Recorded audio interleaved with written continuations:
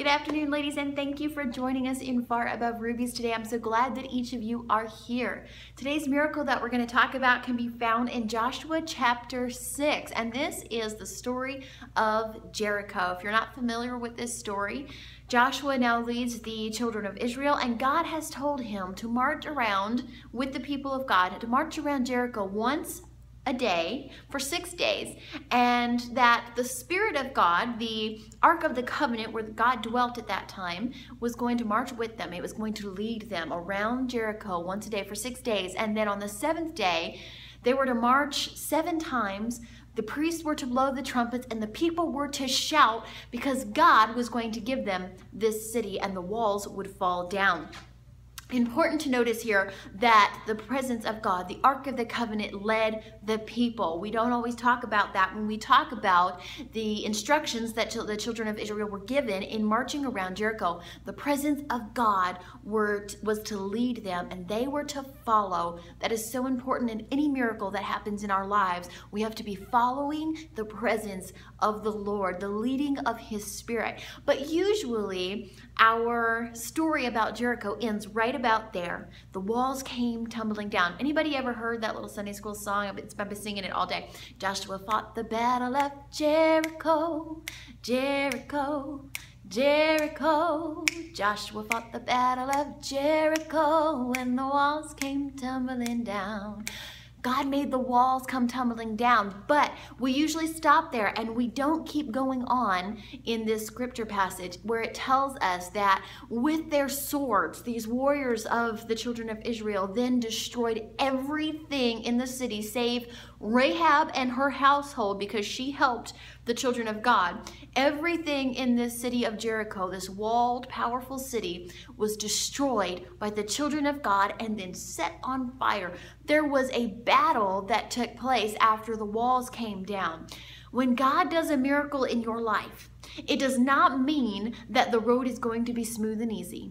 When God does a miracle in your life, sometimes there's a battle waiting for you on the other side. But that doesn't mean that God is not with you and that He has not delivered your situation into your hands. It doesn't mean that He's not given you the victory. But when you pray for a miracle, when you ask God to do a miracle in your life, you need to understand and you need to be aware that there might be a battle waiting on the other side. But He will be with you in that battle just as He was with you in the performance of the miracle. When Joshua was given instruction, he was not solely given instruction to just march around the city and everything would be peaceful and wonderful and it would just fall into their hands. No, God said, I'm going to make the victory happen. And the first step in making the victory happen is performing a miracle in your life, performing a miracle at your hands, at your obedience to the Word of God and your following of the Spirit of God. And then, Joshua, you be ready for battle. And then, Joshua, you burn everything of the enemies to the ground. And then, Joshua, you make sure the children of God don't touch anything that belongs to the enemy, to the world, to the sinful nature. You go to battle and know that I am with you. Friend, if you're going through something and you're waiting on that miracle, you rejoice, for God's going to give it to you. God's going to give you a miracle if you pray. I know He doesn't always perform miracles the way that we think they should be performed. Know that. He doesn't always give us miracles the way that we think they should happen. Don't you think if Joshua had his way that he would have said, okay, God, whenever you let the walls fall down, why don't you just crush everybody and we don't have to go to battle? Wouldn't that have been so much easier than putting his life and his army's life at risk? But that's not how God works. God gives us a miracle, but He usually expects something of us. God usually expects that we do our part after He's done what only He can do. So you might get that miracle. You will likely get a miracle, even if it's not exactly what you're expecting. But do know, do be prepared, do pray up, because on the other side of the miracle, there's often a battle to be waged. But don't fret, don't worry. God is in it with you, and He will give you the victory just as He did in bringing the miracle in the first place. Go read Joshua chapter 6 and find out how Joshua and the children of Israel followed the presence of the Lord right to victory.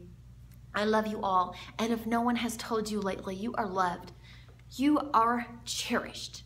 You are valuable. You have worth beyond measure, my friends, and that worth is far above rubies. Thank you for being here today, and I will see you all tomorrow. God bless you.